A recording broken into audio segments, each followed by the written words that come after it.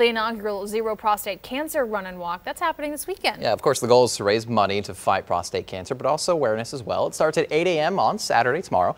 It is happening at the River West Festival Park. There's a kids dash for dad, a 5K run or walk, and a 1-mile walk too. Also for the kids, bounce house, complimentary snow cones as well. I spoke with Donna Bowers, the nurse manager at Urologic Specialist, the office who is throwing the event. I asked her why that push for early detection is so important. Well, prostate cancer is very insidious, very slow growing. It can be significantly progressed before a man is aware they have it. And in the last 5-10 years, the treatment options for prostate cancer have exploded. It's very exciting. And here are some facts for you. Prostate cancer affects 1 in 8 men. It is the most commonly diagnosed cancer among men.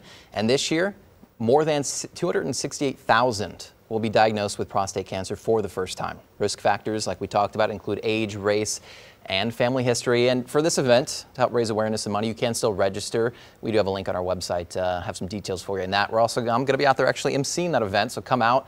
It's for a really great cause, and it's going to be a great view of the Arkansas River as well to be out there. All right, sounds good.